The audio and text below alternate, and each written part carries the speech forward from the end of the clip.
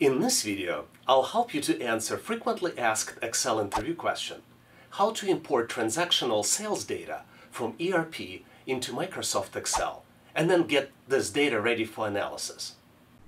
A lot of times, reports from ERP systems are extracted and come in a PDF format. In this video, we'll look how to import PDF data into Excel using Microsoft Word.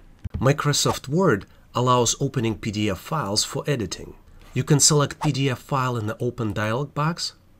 You probably will get this warning message. I typically click OK, or you can select Don't show this message again. And after a few seconds, Word brings the entire PDF file into Microsoft Word. Depending how your original PDF file is structured, you might get the entire data as table in Microsoft Word, which would be easy to select, then copy, and then paste in Microsoft Excel. After you pasted it, you can format it as you wish and use this data for your formulas or any additional calculations. Sometimes after you got the data into Microsoft Excel, it might require additional cleansing. Let's look at some additional steps you might need to do once you import the data into the tool.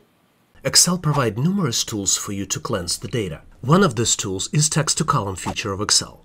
For example, you might realize that purchaser names contains both first and last name, and it's all contained in one cell. Text-to-column feature might be helpful to separate first name from the last name and put them into the separate columns. To do that, you might consider renaming the column. One of the more appropriate names might be first and then last. To use text-to-column, you can select the column. In our case, it's column D.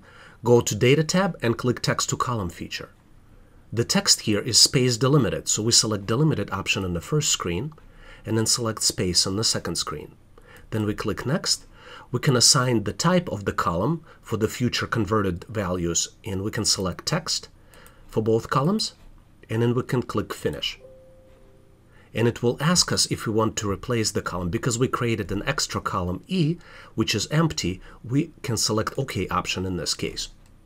And you can see now column D contains first name and column E contains last name. If you are getting ready for the interview where you will be asked Microsoft Excel questions, make sure to check out my website to learn more about additional resources available to get you ready for the interview. One of the coolest features available in Excel is the Power Query split columns. For example, you might notice that purchaser's address contains street information as well as the zip code, and this data is separated with the slash. To convert it into two separate columns, you need to first convert your data into the table. To do that, you need to select the data first. You can select the first cell and then click Ctrl-Shift-End to get to the last cell of this data range. Then you need to navigate to Insert Table. It asks you to confirm the range that you are trying to use. Click OK here. And now data is converted, and you can use Data tab to transform data from existing table or range. You click From Table Range button. This launches Power Query, and what you need to do, you need to look at the purchaser's address column, select it, and then use Split Column option in the Power Query. Since we know that the slash is the delimiter for your purchaser's address information, you click By Delimiter. I added two spaces in the beginning and at the end of the splash. Now you click OK, and you see that Excel created two columns. One column contains purchaser's address, and another column contains zip code. If this video was helpful, please make sure to click the like button and subscribe to my channel. For links mentioned in the video, please check the description.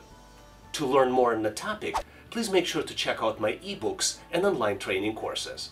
To stay connected, please make sure to subscribe via email and follow on social media. All the best on your Excel interview and assessment test.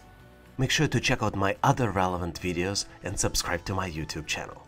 We have a lot of great stuff planned in the pipeline, and I don't want you to miss any of it. And if you'd like to get notified about all the new stuff that are coming out, make sure to subscribe to my email list as well. All links are here on the screen. Make sure to click to stay in touch. Thanks again for watching.